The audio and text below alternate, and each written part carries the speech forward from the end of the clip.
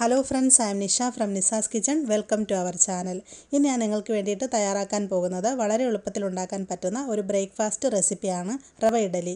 നമ്മൾ തലേദിവസം അരി ഉഴുന്നൊക്കെ വെള്ളത്തിലിടാനായിട്ട് മറന്നു പോയിട്ടുണ്ടെങ്കിൽ രാവിലെ നമുക്ക് ഒരു തയ്യാറെടുപ്പും കൂടാതെ പെട്ടെന്ന് റെഡിയാക്കി എടുക്കാൻ പറ്റുന്ന ഒരു റെസിപ്പിയാണ് റവ ഇഡലി. അപ്പോൾ ട്രൈ ചെയ്ത് നോക്കുക. ഇഷ്ടമായാൽ നമ്മുടെ ചാനൽ സബ്സ്ക്രൈബ് ചെയ്യണം. സബ്സ്ക്രൈബ് ചെയ്താൽ മാത്രം പോരാ, റെഗുലറായിട്ട് എല്ലാ അപ്ഡേറ്റ്സും കിട്ടാൻ ബെല്ലൈക്കൺ പ്രസ് ചെയ്യുക.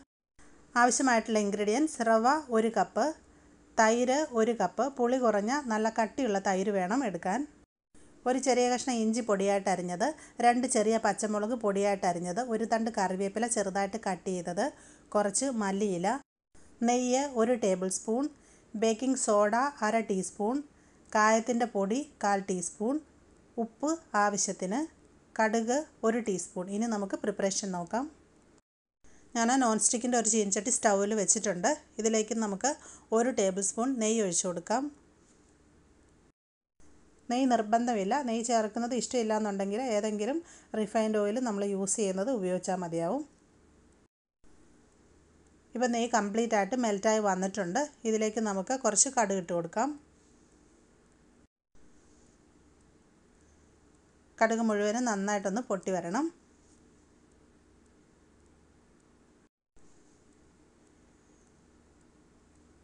കടുക് മുഴുവനും പൊട്ടി കഴിഞ്ഞതിന് ശേഷം ഇതിലേക്ക് നമ്മൾ ചെറുതായിട്ട് അരിഞ്ഞു വെച്ചിരിക്കുന്ന പച്ചമുളകും ഇഞ്ചിയും കട്ട് ചെയ്ത് വെച്ചിരിക്കുന്ന കറിവേപ്പിലയും കൂടി ഇട്ട് കൊടുക്കാം. പച്ചമുളക് ഞാൻ എരിവ് കുറഞ്ഞത് 2 ചെറുതാണ് ചേർത്തിട്ടുള്ളത്. എരിവ് കൂടിയ പച്ചമുളകാണെങ്കിൽ 1 മാത്രം മതി. അതുപോലെ തന്നെ ഇഞ്ചി ആണെങ്കിലും ഒരു ചെറിയ പീസ് മാത്രം മതിയാകും. പച്ചമുളക്, ഇഞ്ചിയും കറിവേപ്പില ആണെങ്കിലും ചെറുതായിട്ട് കട്ട് ചെയ്തിട്ടിടുക. നമുക്കിതിനെ ഒരു 2 മിനിറ്റ് ഒന്ന് വഴറ്റാം. ഈ സമയത്ത് ഇതിലേക്ക് നമുക്കൊരു 1/4 ടീസ്പൂൺ കായത്തിൻ്റെ പൊടി കൂടെ ചേർത്ത് കൊടുക്കാം. കായത്തിൻ്റെ പൊടി വന്നിട്ട് ഓപ്ഷണലാണ്. ഇതിൻ്റെ ടേസ്റ്റ് ഇഷ്ടമില്ലെങ്കിൽ ചേർക്കണമെന്നുമില്ല. എന്നാലും ഇത് നല്ലൊരു ഫ്ലേവർ ഇതിന് കൊടുക്കുന്നുണ്ട്. അതുകൊണ്ടാണ് ഞാൻ ചേർത്തത്. ജസ്റ്റ് ഒരു മിനിറ്റ് ഇതിനെ ഒന്ന് വഴറ്റാം. ഇനി ഇതിലേക്ക് നമുക്ക് റവ ചേർക്കാം. ഇതിനെ നന്നായിട്ട് മിക്സാക്കാം. ഒരു 3-4 മിനിറ്റ് നമുക്ക് ഈ റവ നന്നായിട്ടൊന്ന് ചൂടാക്കണം. ഇതൊട്ടും കളർ മാറിപ്പോകരുത്. ഇത് റോസ്റ്റ് ചെയ്യാത്ത പച്ച റവയാണ്. അതുകൊണ്ട് തന്നെയാണ് ഒരു 3-4 മിനിറ്റ് വേണ്ടത്. പ്രത്യേകം ശ്രദ്ധിക്കണം. ഇടവിട്ട് മിക്സ് ചെയ്ത് കൊടുത്തുകൊണ്ടിരിക്കുക. അതിൻ്റെ നിറം മാറിപ്പോകരുത്. റോസ്റ്റ് ചെയ്തിട്ടുള്ള റവയാണെങ്കിൽ ഒരു 2-3 മിനിറ്റ് മതിയാവും. ഇപ്പോൾ ഒരു 3-4 മിനിറ്റ് കഴിഞ്ഞിട്ടുണ്ട്. റവ നന്നായിട്ട് ചൂടായതിൻ്റെ ഒരു പച്ചച്ചുവയൊക്കെ മാറി വന്നിട്ടുണ്ട്. നമുക്കിനി സ്റ്റൗ ഓഫ് ചെയ്യാം. ഇതിനെ അടുപ്പിൽ നിന്ന് വാങ്ങി മാറ്റി വെക്കണം. ഇതിൻ്റെ ചൂടൊന്ന് ആറി വന്നതിന് ശേഷം വേണം നമുക്ക് ഇഡ്ഡലിക്കുള്ള ബാറ്റർ തയ്യാറാക്കിയെടുക്കാൻ. ഇപ്പോൾ നമ്മുടെ റവ ഇവിടെ ചൂടാറി വന്നിട്ടുണ്ട്. ഞാനിതിനെ കുറച്ച് വൈഡായിട്ടുള്ള ഒരു ബൗളിലേക്ക് ട്രാൻസ്ഫർ ചെയ്തിട്ടുണ്ട്. നമുക്കിനി ഇതിലേക്ക് ബാക്കി ഇൻഗ്രീഡിയൻസ് ചേർത്ത് മിക്സ് ആക്കിയെടുക്കാം. 1 കപ്പ് തൈര് ചേർത്ത് കൊടുക്കാം. തൈര് നമ്മൾ റവ എടുത്ത അതേ മെഷറിംഗ് കപ്പിൽ അതേ അളവിൽ വേണം ചേർക്കാനായിട്ട്.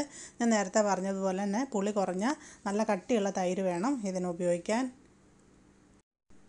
ഇനി ഇതിലേക്ക് നമുക്ക് കുറച്ച് മല്ലിയില ചേർക്കാം. അതും വന്നിട്ട് ഓപ്ഷണലാണ്. ചിലർക്ക് മല്ലിയിലയുടെ ടേസ്റ്റ് ഇഷ്ടമില്ല. അങ്ങനെയുള്ളവർക്ക് അത് ഒഴിവാക്കാം. ഇനി ഇതിലേക്ക് നമുക്ക് കുറച്ച് ഉപ്പ് ചേർത്ത് കൊടുക്കാം.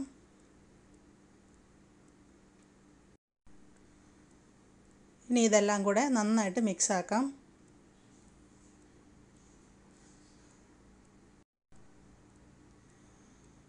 ഇനി നമുക്ക് ഇതിലോട്ട് വെള്ളം ഒഴിച്ച് നന്നായിട്ട് ഇതിനെ മിക്സ് ആക്കിയെടുക്കാം. വെള്ളം 2-3 പ്രാവശ്യമായിട്ട് കുറഞ്ഞ അളവിൽ ഒഴിക്കുക. ഒന്നിച്ച് നമ്മൾ വെള്ളം ഒഴിച്ചാൽ ബാറ്റർ ചിലപ്പോൾ വല്ലാണ്ട് ലൂസായി പോകും. നമുക്ക് സാധാരണ നമ്മൾ ഇഡലിക്കൊക്കെ തയ്യാറാക്കുന്നത് പോലെ തന്നെ കുറച്ച് കട്ടിയുള്ളൊരു ബാറ്ററാണ് വേണ്ടത്. അപ്പോൾ അതനുസരിച്ച് വെള്ളം ഒഴിച്ച് ഒട്ടും കട്ടയില്ലാതെ ഇതിനെ നന്നായിട്ട് മിക്സ് ആക്കിയെടുക്കുക.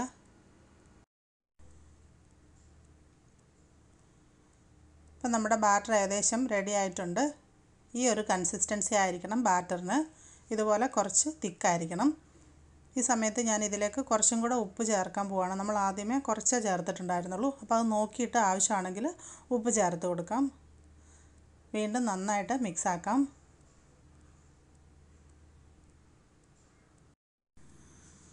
നമ്മുടെ ബാറ്റർ ഇപ്പോൾ റെഡിയായി കഴിഞ്ഞു. ഇനി നമുക്ക് ഇതിനെ അധിക സമയമൊന്നും വേണ്ട. ഒരു 20 മിനിറ്റോളം ഒന്ന് മാറ്റി വെച്ചിരിക്കാം. അപ്പോൾ ഇത് 20 മിനിറ്റ് മാറ്റി വെച്ചിരിക്കുന്ന ഈ സമയം കൊണ്ട് നമുക്ക് ഇഡ്ഡലി ചുടാനുള്ള ഇഡ്ഡലി പാത്രത്തിൽ വെള്ളം ഒഴിച്ച് അതിനെ ഒന്ന് തിളപ്പിച്ചെടുക്കാം. നമ്മൾ ബാറ്റർ കലക്കി വെച്ചിട്ട് ഇപ്പോൾ 20 മിനിറ്റ് കഴിഞ്ഞിട്ടുണ്ട്. ഇനി ഇതിലേക്ക് നമുക്ക് കുറച്ച് ബേക്കിംഗ് സോഡ ഒന്ന് മിക്സ് ആക്കിയെടുക്കാം. ഞാനിവിടെ ഒരു ചെറിയ ബൗൾ എടുത്തിട്ടുണ്ട്. ഇതിലേക്ക് നമുക്കൊരു 1/2 ടീസ്പൂൺ ബേക്കിംഗ് സോഡ ഇട്ട് കൊടുക്കാം. ഇനി ഇതിലേക്ക് കുറച്ച് വെള്ളം ഒഴിച്ചിട്ട് ഇതിനെ നന്നായിട്ടൊന്ന് കലക്കിയെടുക്കാം.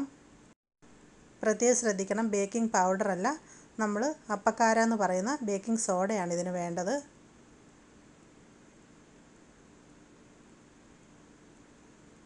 ഇപ്പോൾ ഞാനിത് മിക്സാക്കി എടുത്തിട്ടുണ്ട്. ഇനി നമുക്കിതിനെ ഈ ഇഡ്ഡലിയുടെ ബാറ്ററിലേക്ക് ഒഴിച്ചു കൊടുക്കാം. നമ്മൾ ഇഡ്ഡലി ചുടുന്നതിന് തൊട്ട് മുമ്പ് മാത്രം ഇതുപോലെ ബേക്കിംഗ് സോഡ ചേർത്ത് കൊടുക്കുക. ഇനി ഇതിനെ നന്നായിട്ട് മിക്സാക്കാം. റവ ആയതുകൊണ്ട് തന്നെ ഇത് കുറച്ച് സമയം ഇരുന്ന് കഴിയുമ്പോൾ ഇതിനകത്തെ വെള്ളം ഒന്ന് കുറച്ച് വലിഞ്ഞു വരും, ഇത് കുറച്ചൊന്ന് കുറുകി വരും. അപ്പോൾ അത് നോക്കിയിട്ട് അതിലേക്ക് ആവശ്യമായിട്ടുള്ള അളവിൽ വെള്ളം ചേർത്ത് കൊടുക്കാം.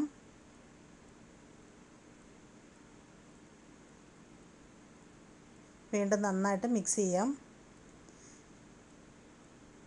ഇപ്പം നമ്മുടെ ബാറ്റർ റെഡിയായി കഴിഞ്ഞു.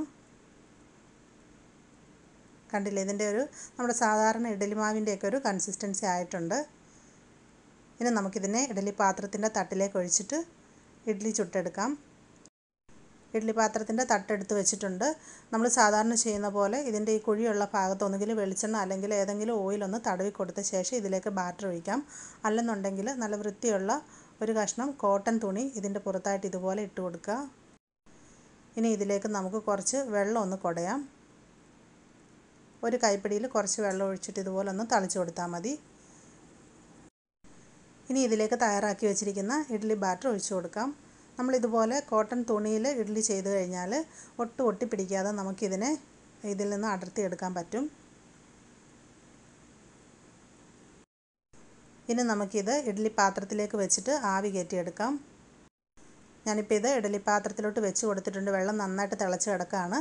ഇതിനെ നമുക്ക് മൂടി വെച്ചിട്ട് ആവിയിൽ വേവിച്ചെടുക്കാം. നമ്മുടെ ഇഡ്ഡലി ഇവിടെ റെഡി ആയിട്ടുണ്ട്. ഞാനിതിനെ ഇഡ്ഡലി പാത്രത്തിൽ നിന്ന് പുറത്തെടുത്തിട്ടുണ്ട്. ഇതിൻ്റെ ചൂടൊന്ന് ആറിയതിന് ശേഷം നമുക്കിതിനെ തുണിയിൽ നിന്നും വളരെ ഈസി ആയിട്ട് വിടുവിച്ചെടുക്കാം. കണ്ടില്ലേ, ഒട്ടും ഒട്ടിപ്പിടിക്കാതെ നല്ല സോഫ്റ്റ് റവ ഇഡ്ഡലി തയ്യാറായിട്ടുണ്ട്. നല്ല പഞ്ഞി പോലുള്ള ഇഡ്ഡലിയാണിത്. വളരെ ടേസ്റ്റിയുമാണ്. ഞാൻ നേരത്തെ പറഞ്ഞ പോലെ തന്നെ നമ്മൾ തലേദിവസം അരി ഉഴുന്നുമൊക്കെ വെള്ളത്തിലിടാനായിട്ട് മറന്നു പോയിട്ടുണ്ടെങ്കിൽ, അല്ലെങ്കിൽ നമുക്ക് ഒട്ടും സമയമില്ലാത്ത ദിവസങ്ങളിൽ ഇതുപോലെ രാവിലെ വളരെ പെട്ടെന്ന് നമുക്കൊരു തയ്യാറെടുപ്പും ഇല്ലാതെ തന്നെ ഈ റവ ഇഡ്ഡലി തയ്യാറാക്കിയെടുക്കാം. അതുപോലെ തന്നെ നമ്മൾ ബാറ്റർ റെഡിയാക്കുമ്പോൾ കുറച്ച് ക്യാരറ്റും കുറച്ച് ബീൻസും ഒക്കെ വളരെ പൊടിയായിട്ട് അരിഞ്ഞിട്ട് ബാറ്ററിനൊപ്പം മിക്സ് ചെയ്താൽ വളരെ ഹെൽത്തിയും ആയിരിക്കും, അതുപോലെ തന്നെ നല്ല ടേസ്റ്റും ആയിരിക്കും. അപ്പോൾ അതൊക്കെ നമ്മുടെ ഇഷ്ടത്തിനനുസരിച്ച് നമുക്ക് റെഡിയാക്കിയെടുക്കാം. നമ്മുടെ റവ ഇഡ്ഡലി ഇവിടെ സെർവ് ചെയ്യാനായിട്ട് റെഡി ആയിട്ടുണ്ട്. നമുക്കിത് തേങ്ങാ ചമ്മന്തിക്കോ അല്ലെങ്കിൽ സാമ്പാറിനൊപ്പമോ ഒക്കെ സെർവ് ചെയ്യാം. കണ്ടില്ലേ, വളരെ സോഫ്റ്റ് ആയിട്ടുള്ള ഒട്ടും ഒട്ടിപ്പിടിക്കാത്ത നല്ല പെർഫെക്റ്റ് ആയിട്ടുള്ള ഇഡ്ഡലിയാണ്. അപ്പോൾ മറക്കാതെ എല്ലാവരും ട്രൈ ചെയ്ത് നോക്കുക. നിങ്ങൾക്കിത് എന്തായാലും ഇഷ്ടമാവും. അപ്പോൾ നമ്മുടെ സിമ്പിളായിട്ടുള്ള റവ ഇഡ്ഡലിയുടെ റെസിപ്പി നിങ്ങൾക്കെല്ലാം ഇഷ്ടമായിട്ടുണ്ടാവുമെന്ന് കരുതുന്നു.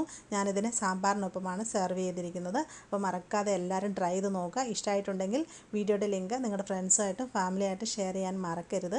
ആദ്യമായിട്ട് ചാനൽ കാണുന്ന എല്ലാവരും സബ്സ്ക്രൈബ് ചെയ്യണം, സപ്പോർട്ട് ചെയ്യണം. അഭിപ്രായങ്ങളും നിർദ്ദേശങ്ങളും കമൻറ്റ് ബോക്സിൽ എഴുതി അറിയിക്കാൻ മറക്കരുത്. താങ്ക്